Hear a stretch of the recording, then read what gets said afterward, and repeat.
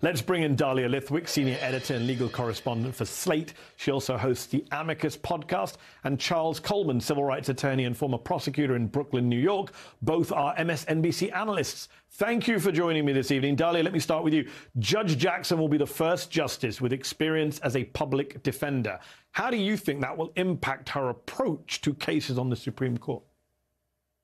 I think it's so clear, not just that she's been a public defender, not just that she was a sentencing judge on a trial court, that her understanding of the criminal justice system, of the wheels of justice and how they operate, particularly for people who are poor, who are disadvantaged, she, throughout these 3 days, has been so deft at both explaining why it works the way it does and explaining how she explains the system to people who feel that they're carved out of it. Some of the most profound statements she made this week were about how important it is, even when you're sentencing a drug offender, to have them buy into the system so they can be rehabilitated. It's so profoundly important to hear from somebody who really believes that the system is legitimate, even for the poorest of the poor, and who struggles to help them accept that so that they can rehabilitate their lives. And Charles, I want to play to you one of the highlights from these hearings this week. Senator Cory Booker speaking yesterday. When that final vote happens and you ascend onto the highest court in the land, I'm going to rejoice. And I'm going to tell you right now, the greatest country in the world, the United States of America, will be better because of you. Thank you. What was your reaction, Charles, to that moment? Well, I think that was a very important moment because it summed up in many respects some of the angst and anxiety and frustration that so many people who have been observing and watching the hearings the entire week had felt. Mehdi, it's important to understand that this was very triggering for a large segment of the community, particularly for Black people. And it's not just because Judge Ketanji Brown Jackson is a Black woman. Yes, that had part of what was to do with it, but the level of political grandstanding that took place from Republicans who were asking questions that had nothing to do with the actual legal qualifications or judicial philosophy or ideology of Judge Brown Jackson is akin to the type of gaslighting and provocation and bullying that so many people experience in spaces where they do not feel like they have power and people who have privilege exert over them. And so when Senator Booker had that moment and reaffirmed our confidence and our belief in Judge Brown Jackson, it was a moment that all of us could sit and nod and agree with and applaud, because for the entire week, we have watched this woman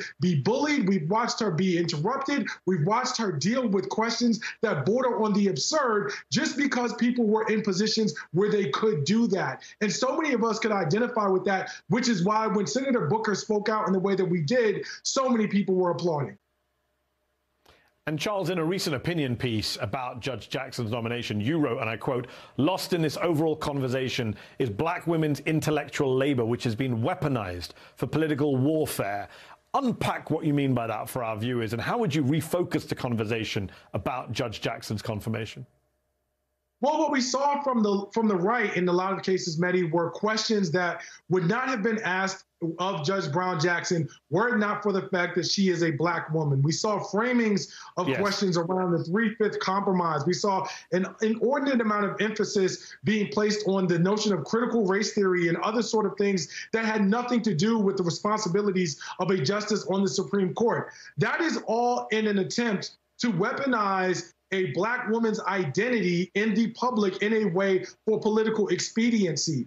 And that takes away from the legitimacy of this very important and noteworthy accomplishment. As your matrix pointed out, when you looked at the demographics and the history of the court, this is a monumental occurrence. And the fact that certain people have chosen to use this as a means of trying to garner political points on either side through strictly identity without really a substantive examination of what Ms.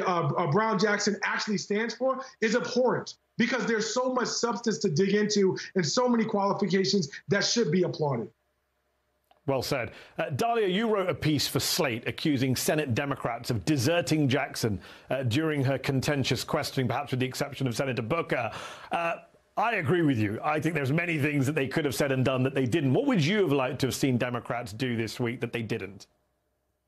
I think what you just heard, I think to show Judge Jackson that she's seen, that she's heard, that she belongs at that table, I think that there was a real tendency to think that you could substitute saying, Judge Jackson, your family's beautiful. Judge Jackson, your children are beautiful. Your parents must be so proud, for doing something that really looked like, this is appalling. Senator Graham, you can't talk to her that way. And I think that you have that senatorial reliance on, I adore the members across the aisle, we're close friends, we disagree on a few policies. While you're watching what looks like a mugging happen, it just felt absolutely disproportionate and incommensurate to the insult that this judge was experiencing.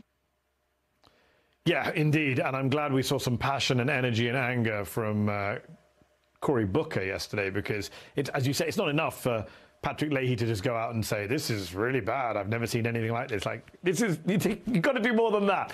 Charles, Lindsey Graham, Ted Cruz, Josh Hawley, they all tried to smear Judge Jackson's character and record. At times it was difficult to watch, to be honest.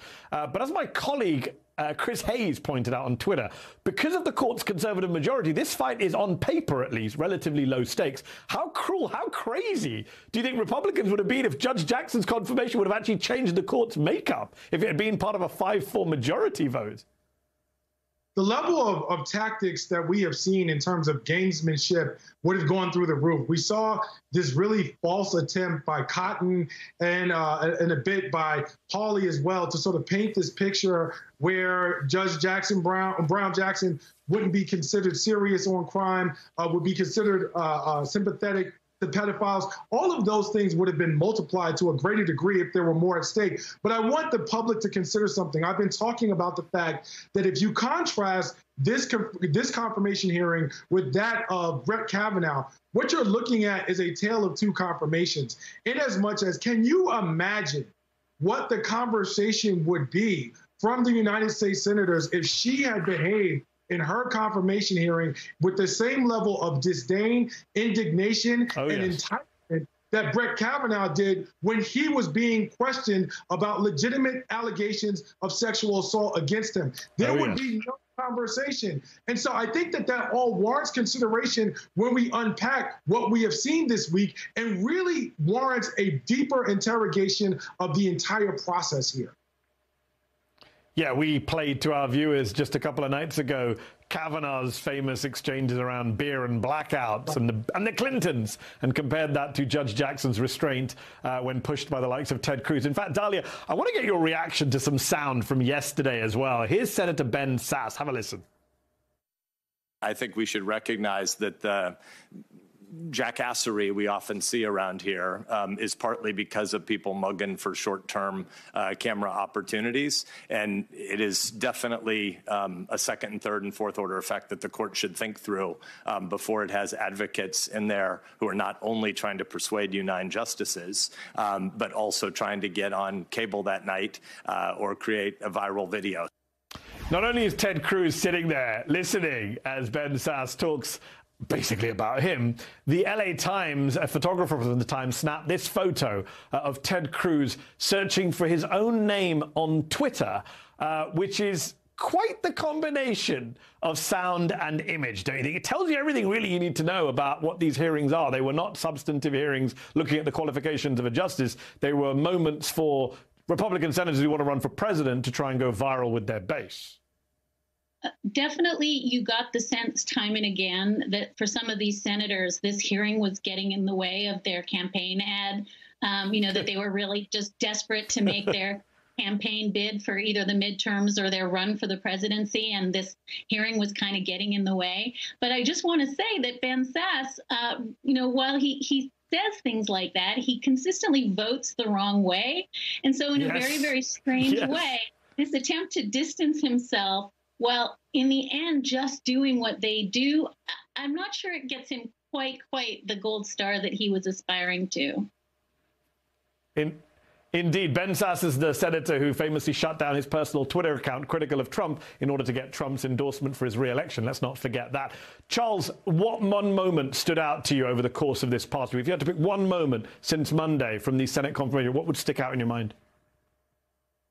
You know, I really have had a difficult time trying to isolate any particular moment, but I think that without taking away from her brilliant, unflappable, and very poised nature, what we saw yesterday from Senator Booker was just such a very nice ending to a tumultuous week that was full of tension and political grandstanding. And so what I appreciated in that moment was someone from the body who spoke up and spoke authentically and sincerely about what this was really about and what this moment really meant. I mean, there's not enough that can be said about how this woman has handled herself in the face of such unspeakable absurdity throughout the course of this week. And so I don't want that to be overshadowed by Senator Booker. Yes. But I think that with him being a member of the body, to speak out in that way after all that we had seen was such a very important and powerful moment.